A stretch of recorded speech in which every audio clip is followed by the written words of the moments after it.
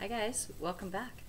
Today I'm going to read The Kissing Hand by Audrey Penn.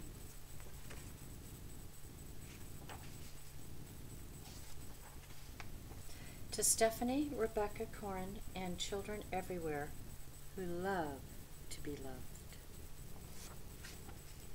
Chester Raccoon stood at the edge of the forest and cried.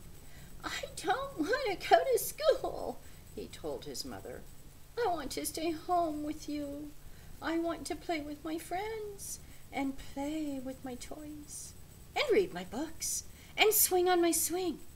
Please, may I stay home with you?"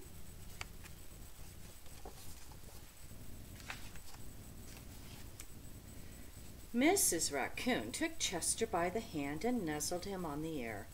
"Sometimes we all have to do things we don't want to do," she told him gently, "even if they seem strange and scary at first.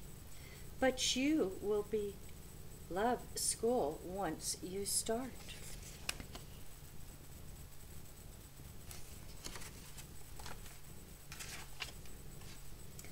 "You'll make new friends and play with new toys, read new books, and swing on new swings.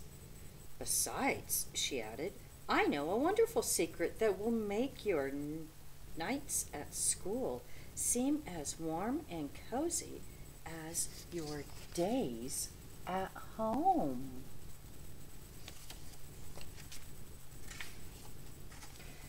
Chester wiped away his tears, and he looked interested. "A secret? What kind of secret?" "A very old secret," said Mrs. Raccoon. "I learned it from my mother, and she learned it from hers. It's called the kissing hand." "The kissing hand?"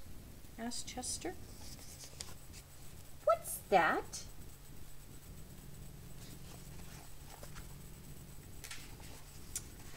"I'll show you." Mrs. Raccoon took Chester's left hand and spread open his tiny fingers into a fan.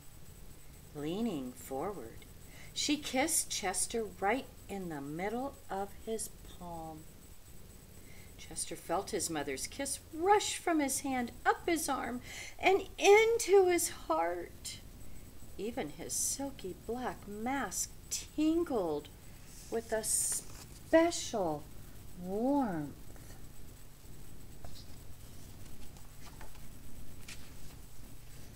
Mrs. Raccoon smiled.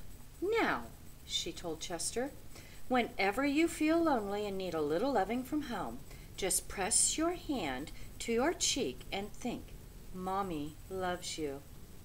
Mommy loves you.' And that very kiss will jump to your face and fill you with toasty, warm thoughts."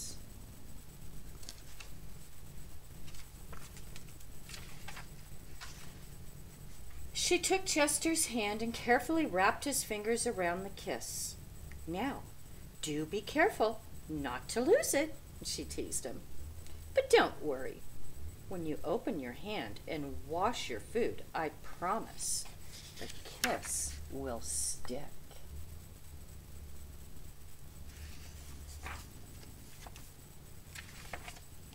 Chester loved his kissing hand.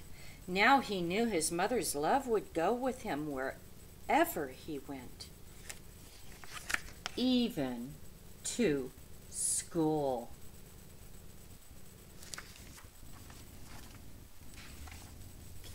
That night, Chester stood in front of his school and looked thoughtful. Suddenly, he turned to his mother and grinned. "Give me your hand," he told her.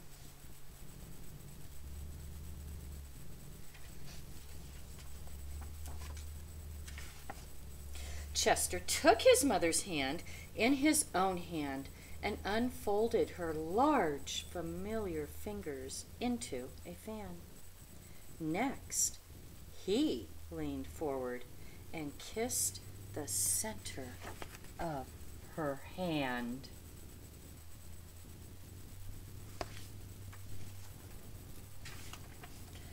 "Now, You have a kissing hand, too, he told her. And with a gentle goodbye and a I love you, Chester turned around and danced away.